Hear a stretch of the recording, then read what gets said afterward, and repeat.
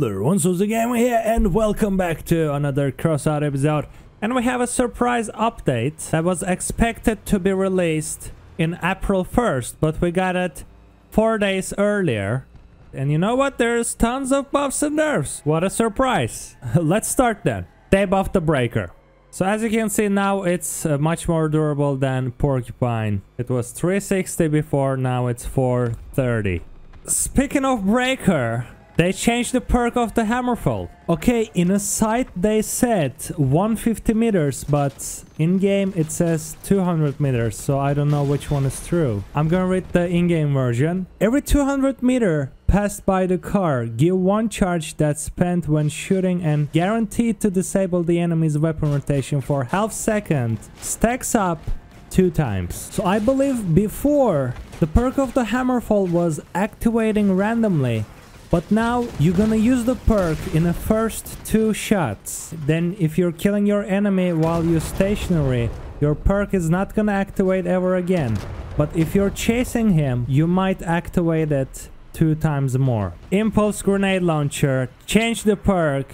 While the car is not moving, the weapon overheats 25% slower. So if you're stationary, you can artillery the enemy. Like, that's the classic thing that grenade launcher players do. In the beginning of the match, they're angling their launchers upward and they're just spraying towards enemy's location.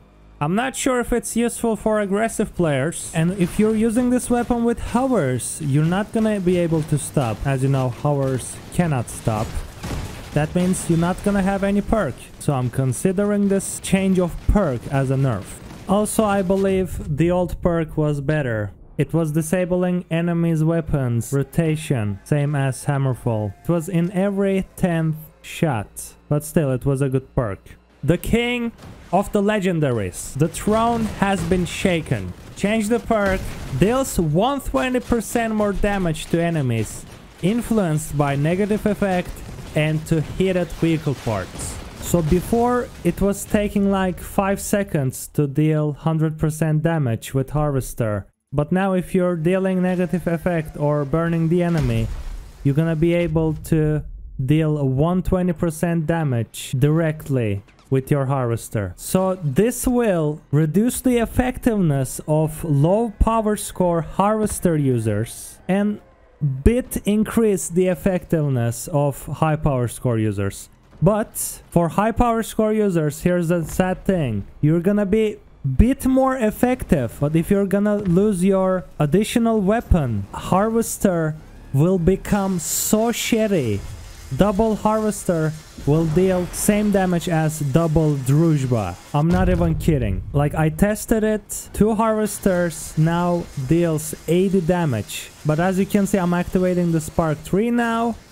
And here it is, the 120% of more damage. I'm dealing 3 times more damage when using additional weapon. I test this perk out with the cord as well. Cord didn't activate the harvester's perk. That means you can activate this perk only with Spark 3, Draco, Firebug, Catapults. Basically every weapon that deals negative effect and burns the enemy. So lately, perks decreasing effectiveness of weapons. It started with the Helios. Now it even striked the king of the legendaries.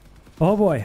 If they break your Draco or Spark 3, you will deal 80 damage in 10k power score battle.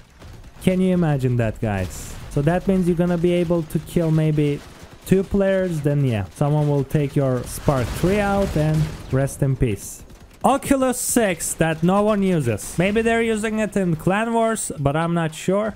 Added the display of Kapkan mines and approximate location of invisible enemies on the map and minimap if they're within range of the radar. And here's some movement part buff for track and ogre users. So yeah, your backward speed is now same as forward. Congratulations. So yeah, 2 of them will deal almost exactly the same damage as 2 harvesters. Welcome to the new age. To the new age. What the fuck, CROSSOUT? So you telling me that 2 harvesters and 2 druzhbas at the exactly the same power. You will deal 120% more damage only if enemy is under negative effect or burning. That is really interesting. Like, as I said before, I don't know who makes this perk.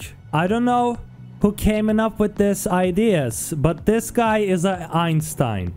Same thing with the Helios. If you remember my Helios video, there's this same trick that they're using in this perk as well. New perks are starting to ruining weapons. I don't know if it's a good sign. Anyway, tell me guys, what do you think about this buffs and nerfs? But yeah guys, that's it for today. I'm gonna see you next time. Peace out.